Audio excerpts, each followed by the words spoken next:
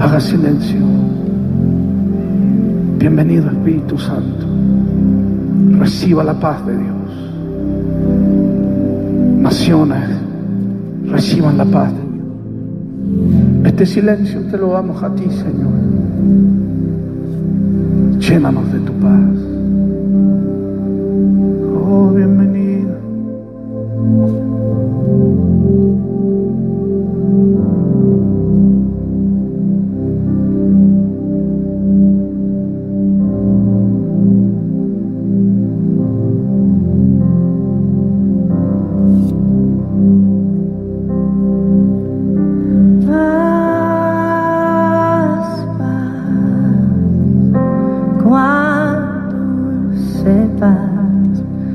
Es aquella que Cristo nos da.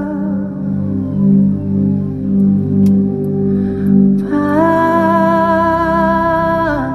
paz, cuando sepas, es aquella que Cristo nos da. Gracias, Señor.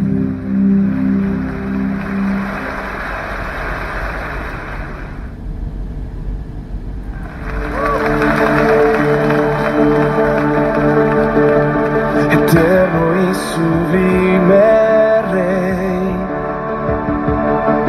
el cielo no te puede contener.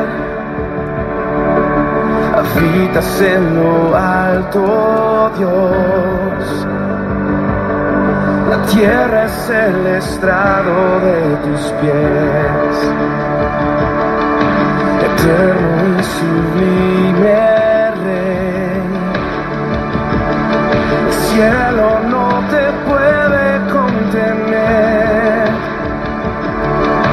Habitas en lo alto, Dios. La tierra es el estrado de tus pies. ¿Cómo construir una habitación, un mejor lugar donde puedas descansar? ¿Y cómo construir una habitación que sea un santuario para ti?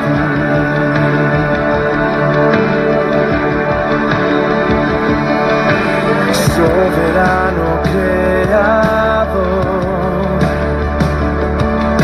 luz inalcanzable tú estás.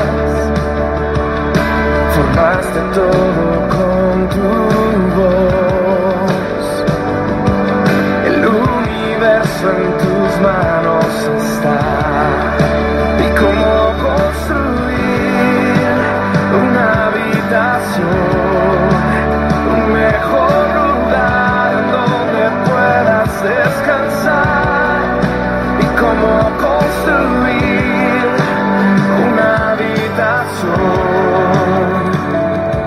que sea un santuario para... Aleluya, aleluya, glory to God, glory to God, gloria a Dios, gloria a Dios, amen.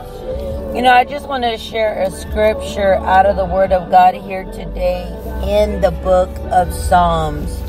You know, a lot of people want to come in on a sad note, amen, on a sad note.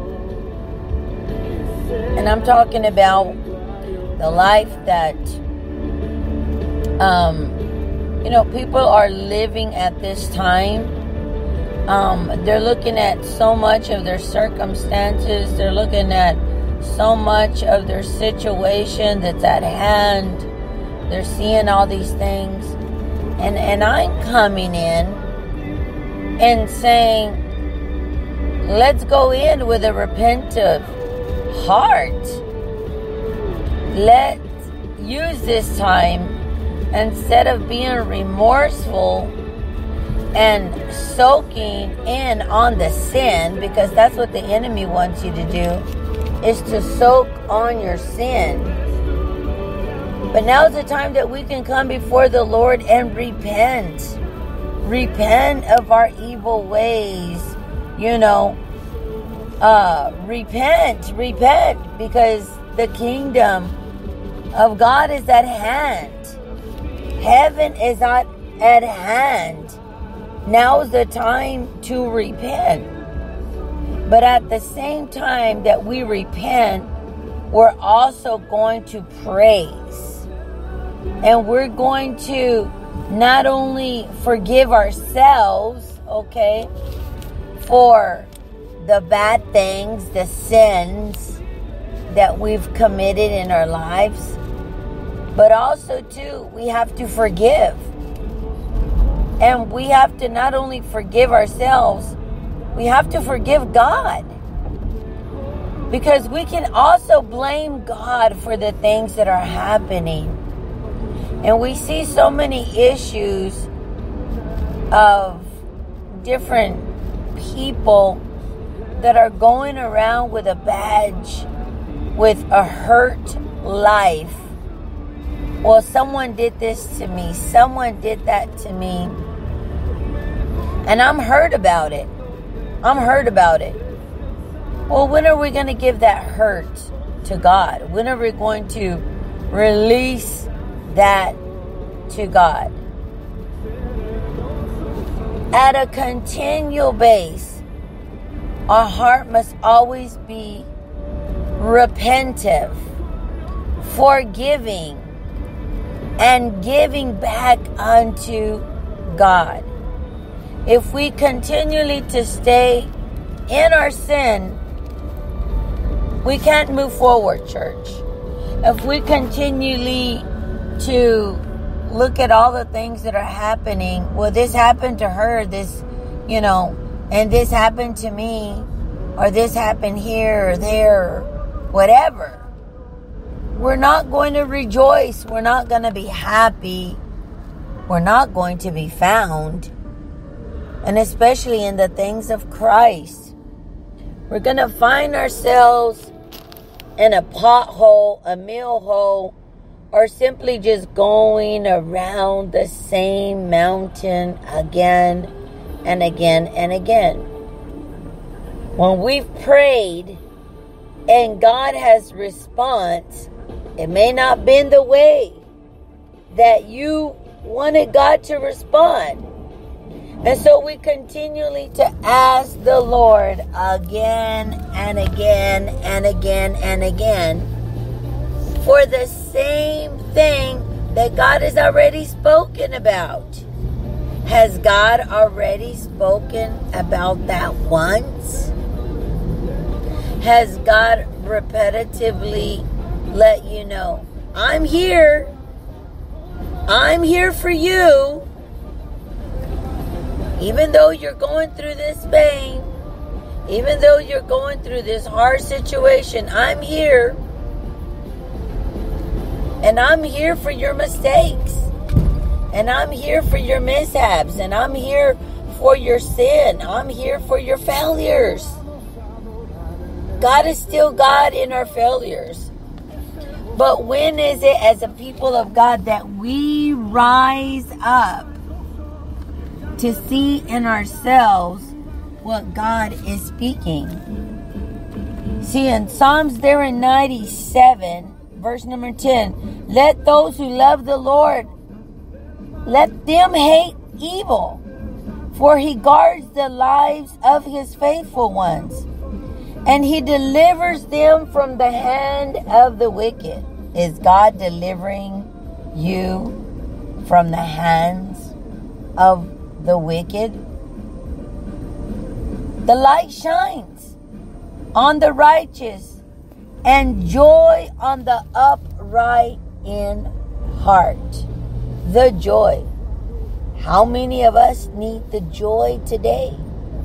How many of us need to be upright in our heart with righteousness and peace and joy in the Holy Ghost? Oh, I want to take on the problems of somebody else. Are you sure? Oh, I want to be responsible for that somebody else. You're not even responsible for yourself. You're not even responsible for the things that you have to do. but yet you want to be responsible unto others. We got to go with the word of God where he says that, you know what? That we have to carry the burdens of one another. But it's not to where now I'm boggled down or now I can't breathe because the matter is heavy upon my heart. No, we as even leaders and those in leadership, we have to in turn give all those things to God as well. We can't hold on to the grudges of somebody else's life. We can't even make it personal in our own lives. We ourselves have to go before God with a repentful heart for the things that we've done personally against God or the will of God.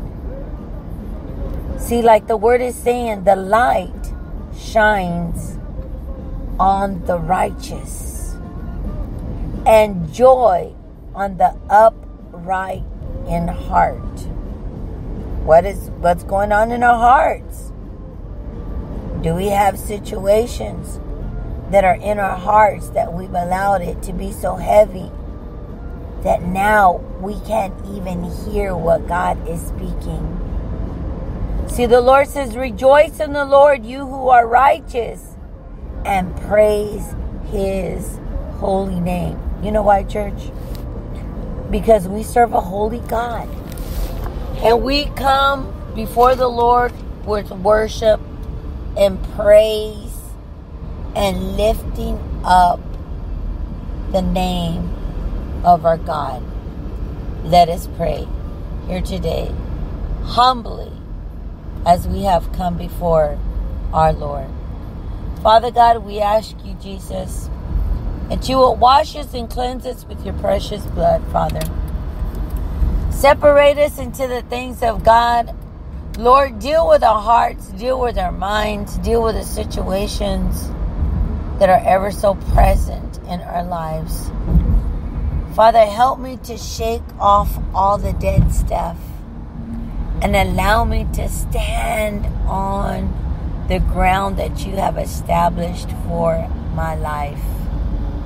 I will not be shaken by the things that are happening in this world, but yet I will be bold and I will be strong.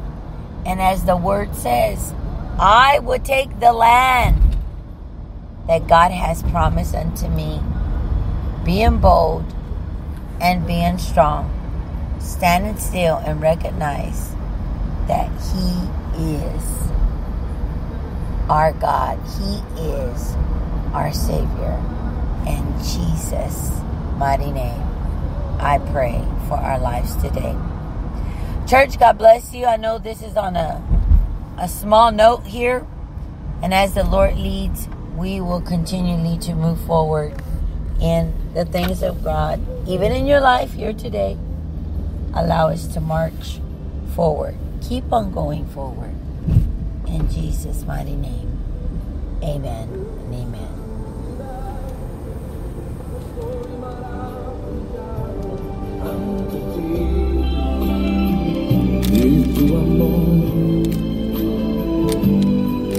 Nunca más